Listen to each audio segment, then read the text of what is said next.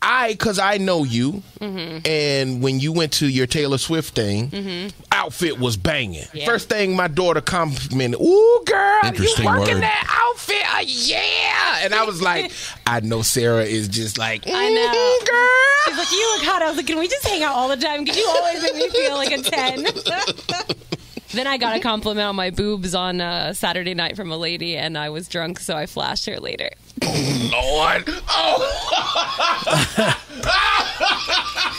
It was a very minor. Did you say, hey, wait, I work on a syndicated radio show here? I wasn't that level of drunk.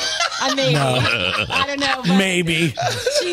She was very drunk and on the train, and we got off the DART train, and it was fixing to go away, and she was in there, and she was waving by at us, and I just pulled my top down. She's like, woo! And it was a moment.